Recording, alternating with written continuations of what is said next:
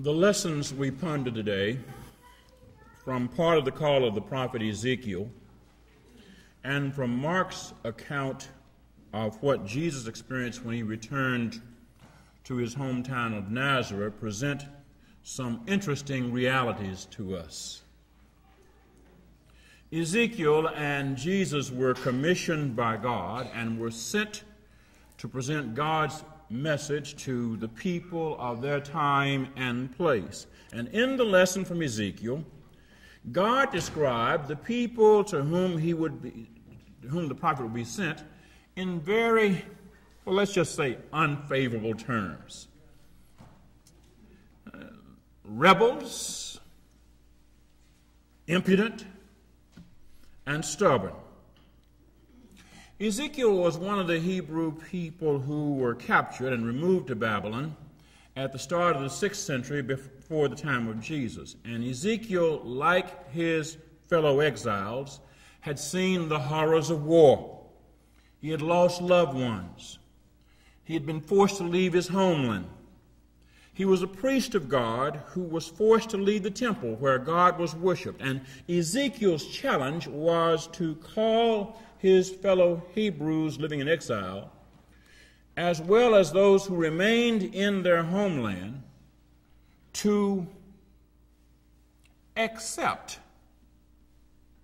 the exile as God's judgment on the systemic and prolonged wickedness of their society. That was not an easy call for Ezekiel to answer. It would not be easy to tell people what they didn't want to hear. People want to hear that they are good people. People want to hear that they're okay. People want to hear that they are not accountable for what happens to them.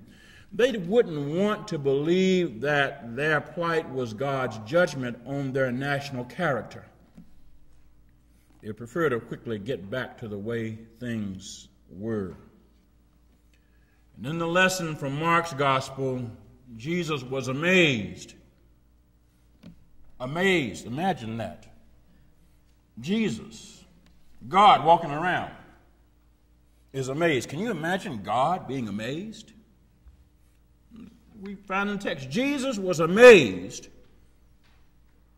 when the people of his hometown refused to believe his message of repentance, grace, and truth, and openly doubted that God's power was operating through him. They didn't want to believe that God would use someone they supposedly knew so well to do what Jesus was doing. Together, Ezekiel and Jesus show that God sends humans. Ezekiel is called mortal to remind us that God sends humans as agents of divine truth. Yes, God sends people like us to do what people like Ezekiel did. Do what Jesus did. God sends people like us to speak God's words of repentance and grace and truth. God sends people like us to confront entrenched systems of oppression. God sends people like us to tell and show a hateful society and a world that lives on hate what love means. God sends people like us, us, to tell and show a fearful world about welcoming strangers. Yes, including immigrants and people who are different from us. People who don't think like we do, or look like we do, pray like we do, worship like we do, dress like we do. God sends people like us to tell and show a despondent world the meaning of hope and joy. God sends people like us to speak God's truth to people hooked on lies. And like Ezekiel and Jesus, we will find that being sent by God to say and to be and to do something doesn't necessarily automatically easily mean that people will accept what we say or accept who we're trying to be or accept what we're trying to do. The call to be God's people of grace and truth is a call to faithfulness. It is not a call to popularity or fame. It's often a call to confront divine truth, to present divine truth in the face of entrenched lies. Which reminds us that we shouldn't measure our effectiveness for God by the ordinary standards of outcome. You know, we're big on measuring stuff. A baby doesn't wind up very few minutes in the world before the baby is measured.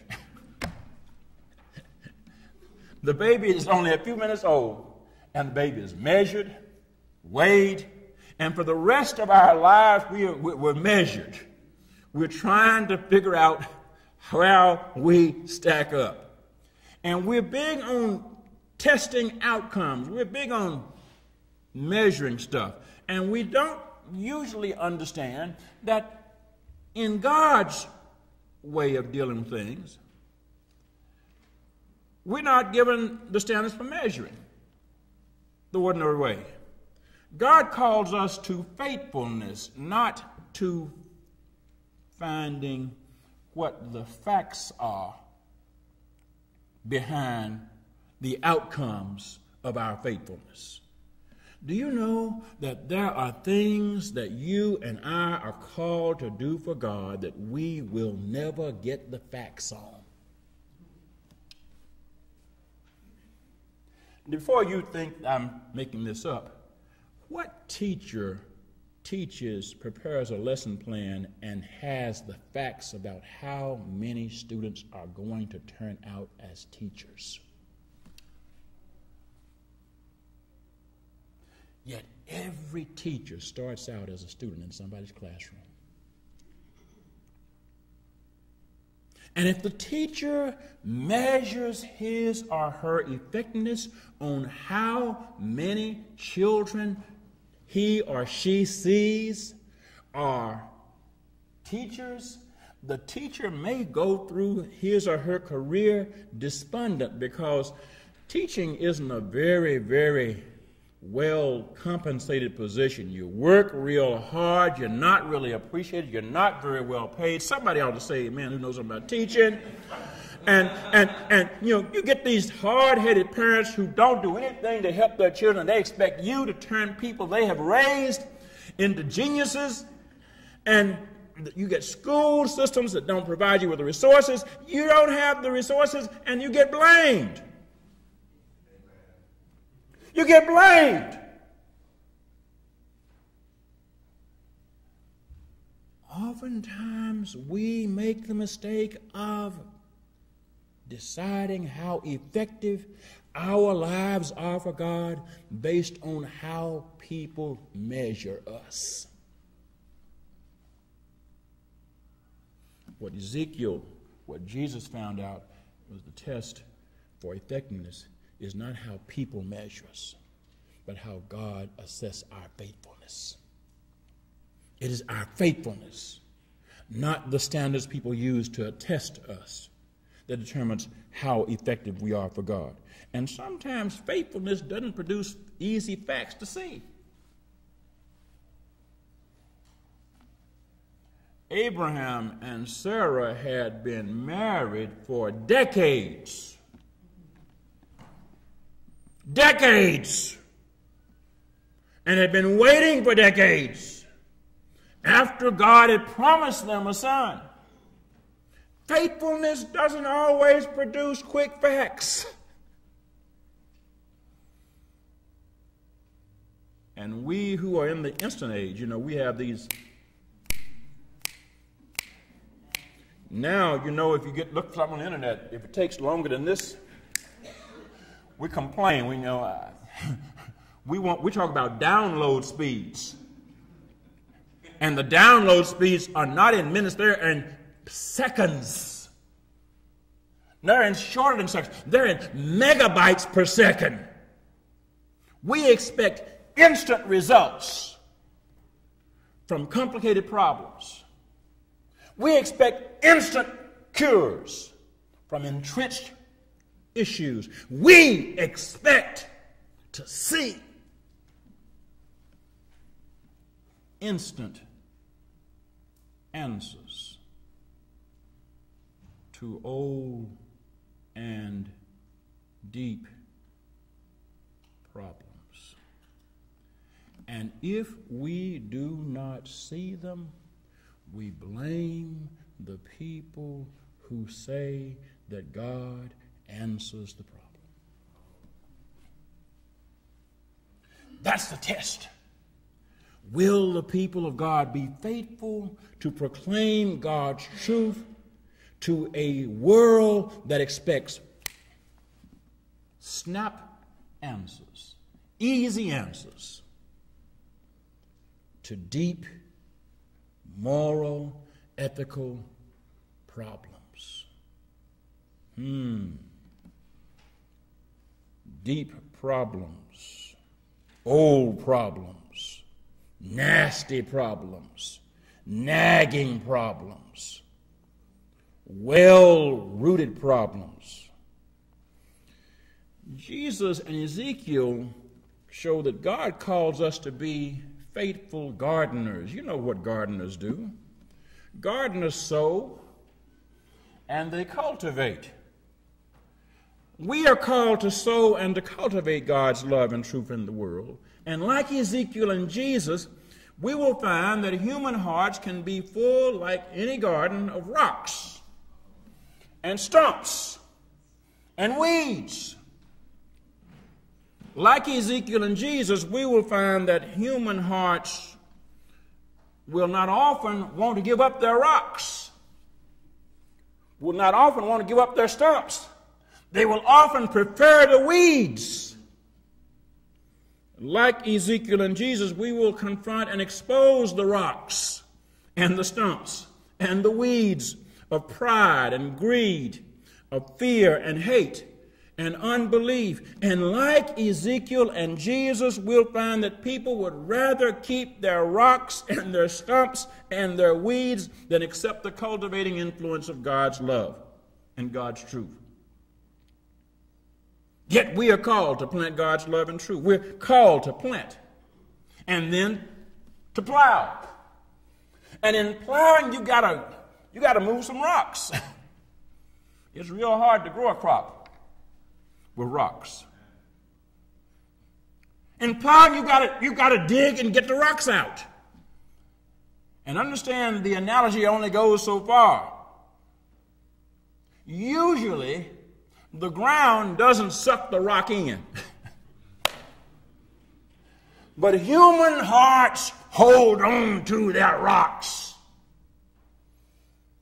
We make gods of our rocks. We make gods of our stumps. We make gods of our weeds.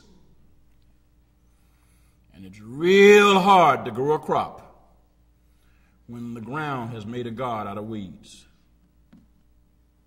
That is the dilemma that we face in being people of God's truth, in speaking God's truth. It's hard to speak God's truth and see God's truth grow up when people are addicted to the weeds of lies, to the weeds of their stumps. We see this even now. We see this no matter how much you and I want to represent God's truth. People have the moral freedom to believe lies. People have the moral freedom to believe that God wants them to mistreat others. People have the moral freedom to believe that God wants them to fear strangers rather than to welcome and help them. People have the moral freedom to believe that God doesn't want them to face the consequences of their persistent moral and ethical transgressions and derelictions. In our society, people are hooked on the lies about the supposed end of racism. You recall, after President Obama was elected, we're supposed to have entered this post-racial society. We've got hooked on the lie of post-racism. despite evidence of white supremacy and how it violates the gospel of God's love and truth and repentance and restoration. And so when a few days ago a man massacred 9 black people in Mother Emanuel Church in South Carolina who were studying scripture and praying, it was amazing how quickly people wanted to believe lies. He just had to be crazy. He just had to be crazy. Or he's just deranged. He's an isolated person, an isolated incident. Now, the alleged perpetrator, supposedly crazy, wrote a manifesto that explicitly expressed his desire to terrorize black people based on a doctrine of white supremacy espoused by a group that calls itself the Council of Conservative Citizens. So if he's crazy, there's a council of crazy people that he's getting his craziness from, right? Because he subscribed. So if he's a lone actor getting his information from a council, how can he be a lone actor? How can he have the lone mindset from a council? But he's crazy. Now, the Council of Conservative Citizens was formed in 1985. But that was not when it had its beginning. That's when it was formed. You understand? You can be known by a previous name. Folks have changed their names before.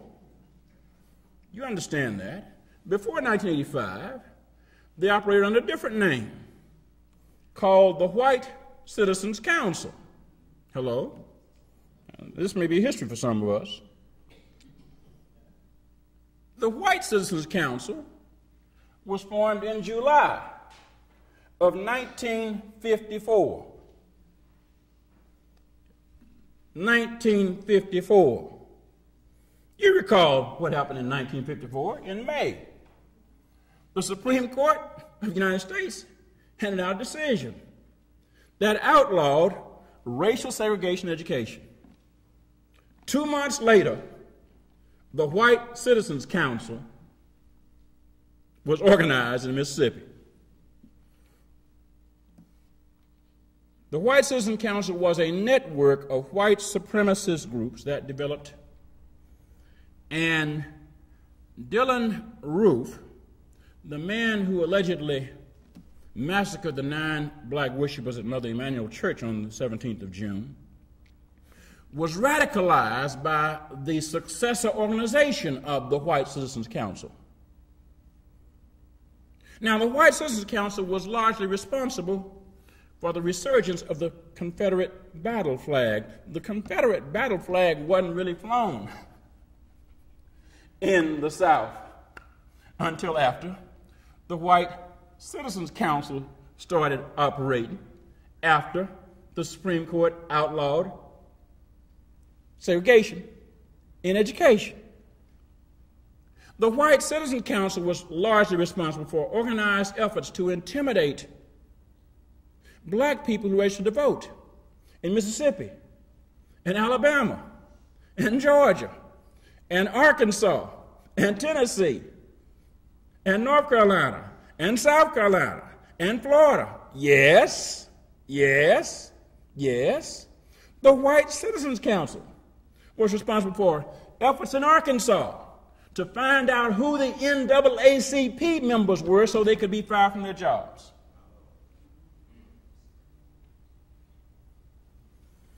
These were a group of business people. These were not your standard variety so-called good old boys, the so-called rednecks. These were the seersucker suit and straw hat wearing folk. plantation owning folk, the folks who owned the company store, folks who ran the bank, the doctors, the lawyers, and the preachers. Hello? Let's be very clear. The Council of Conservative Citizens is merely the 2015 version of the racist White Citizens Council. And so when Senator Tom Cotton gets money from the Council of Conservative Citizens and takes it and keeps it, he knows where it came from.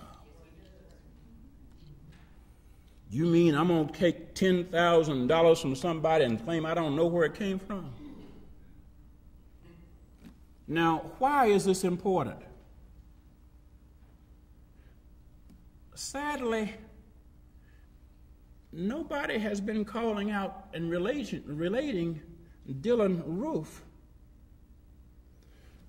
to the Conservative Council of Citizens. You know why? Because Senator Cotton took their money. Ted Cruz took their money. Other folks took their money. Trent Lott spoke to them when he was majority leader of the Senate. These are folks that have been part of the lie that the Confederate flag is not about hate, it's about heritage. And sadly, President Obama hadn't called out this group either. Now, I say this because he had his chance. You recall, President Obama showed up at a funeral and had a chance to speak truth. Hello? Speak truth in the face of the lie that what killed those 9 people was just a lone gunman. President Obama had a chance to say, there's a relationship between the hate in the killer's heart and the hate that these people espouse. He didn't. President Obama had a chance to say that the Council of Conservative Citizens is a terrorist organization. You understand? If this had been a Muslim group, and if the killer had been a Muslim, that it belonged to the Taliban, it would have been a connection between the killer and the Taliban without any problem. But because the killer is a white Lutheran, as opposed to a Muslim from Afghanistan, we don't call them that. We don't say that this is a terrorist organization. We haven't been reminded that the Confederate flags were used by white supremacists to intimidate black people, not to celebrate anything, but to intimidate. And so we are seeing in our time what Ezekiel and Jesus experienced in their time. We are seeing intelligent people refuse to accept the truth. A truth that Dr. King declared even beyond the grave. In January of 1989, Playboy magazine, don't get mad at me, Playboy magazine published an essay. I know you're wondering, why is he read Playboy magazine? In January 1989, Playboy magazine published an essay titled A Testament of Hope, written by Martin Luther King Jr. What do you mean? King was murdered in April 1968. This essay was published almost a year later. Listen to what Dr. King said. Why is the issue of equality still so far from solution in America? A nation that professes itself to be democratic, inventive, hospitable to new ideas, rich, productive, and awesomely powerful. The problem is so tenacious because, despite its virtues and attributes, America is deeply racist, and its democracy is flawed both economically and socially.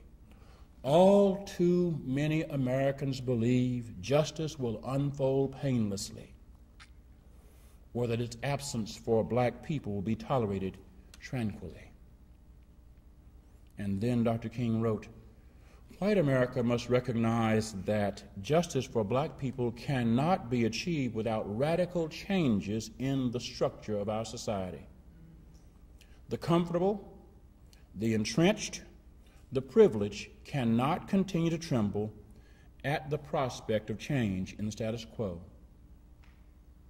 Dr. King wrote, "If we look honestly at the realities of our national life, it is clear we are not marching forward. We are groping and stumbling. We are divided and confused.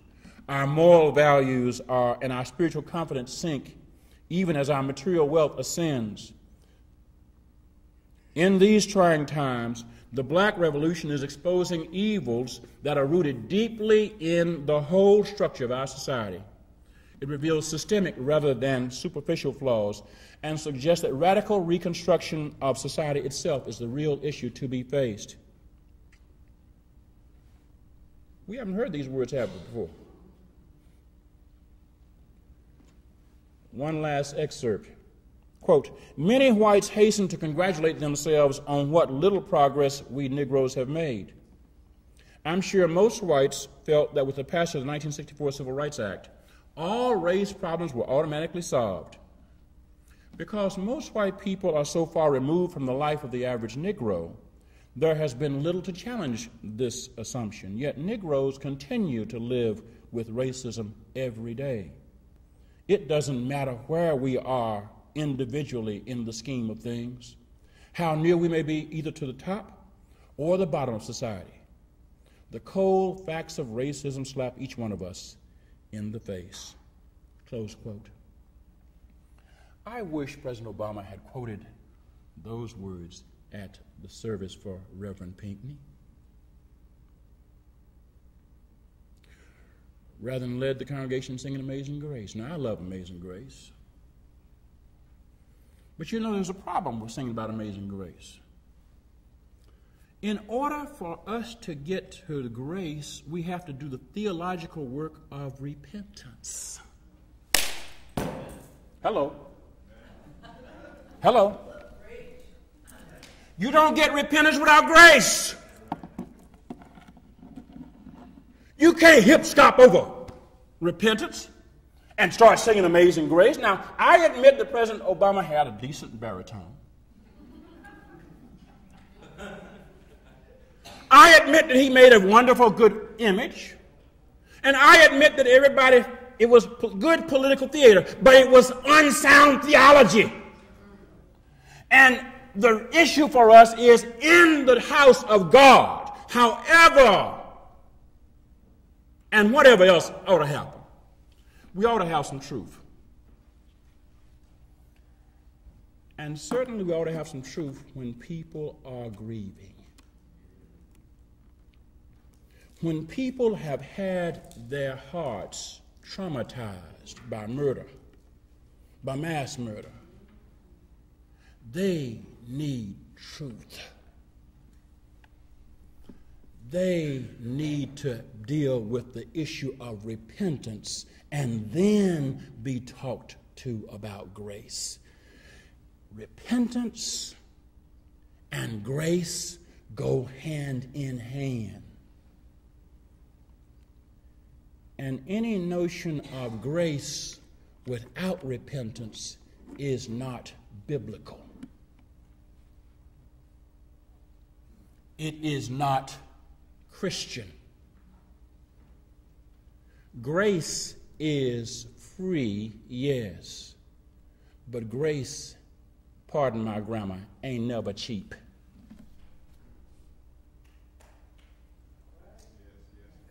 And the problem we have with the issue of racism in our society is we insist on cheap grace.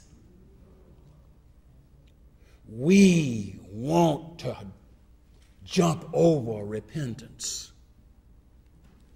And when the president does it, it's okay.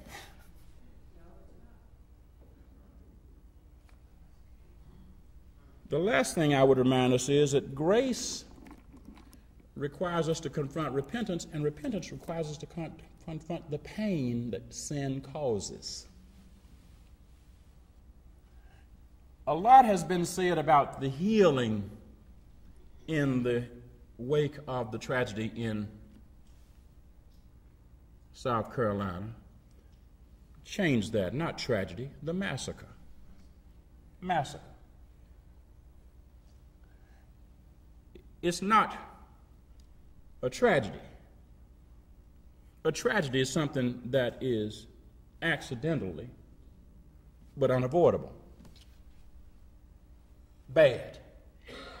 For instance, lightning strikes somebody. It's a tragedy. Somebody is crossing the street and dies of a heart attack. That's a tragedy. But when somebody plans to kill people and then goes where he planned to kill people and then kills people as planned, that's not a tragedy. The word we have for that is massacre. And it's dangerous when people who know what words mean use words that do not mean what they say to describe what happens. This is the challenge of speaking God's truth to people who are addicted to lies. Because when we are addicted to lies, we will not recognize lies when we hear them. We will believe the lies because we like the liar. And even if the liar looks like us, even if the liar is somebody we voted for, if the liar lies, it's still a lie. It's still a lie. Well, Reverend, what would you have us do as people of faith? I would have us remember what Ezekiel was told. I wish that Mr. Obama had, instead of having them sing Amazing Grace, would have declared that veneration of the Confederate flag that Dylann Roof was wearing, and white supremacy and the so-called heritage that the Confederate flag stands for, has been condoned by society. I wish that religious leaders from every persuasion, but especially leaders of congregations that profess to be following the God of Ezekiel and Jesus and Martin King, would have denounced the veneration of this so-called white Southern heritage that is actually just code words for white racism and supremacy. It's not enough for us to engage in master performances of Amazing Grace at the funeral of people who've been massacred by murderers. We must name the root cause of the hate. We must name the root cause of the murder. We must call our society to admit its racism and to repent from it. We must call on repentance, and then we can sing about it. Only then can we sing about and correctly speak about Amazing Grace. To speak about grace without repentance is to cheapen and to mock the love and justice of God. It's not enough for Walmart to remove the Confederate flags from the merchandise. We must ask, why did you think it was right to have them there in the first place? Why did you think it was right to sell a symbol of hate and make a profit on it until folks got killed behind it?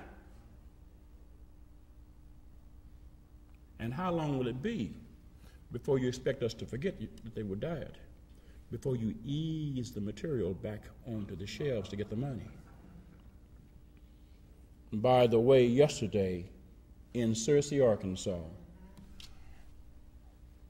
Confederate sympathizers were welcomed to demonstrate on a Walmart store parking lot on the 4th of July. Until people of God's faith protest and confront and condemn this kind of mindset, we will continue to be victims of the lies. And you understand, when the prophets act like the lies aren't lies, we cannot expect the people to recognize the truth.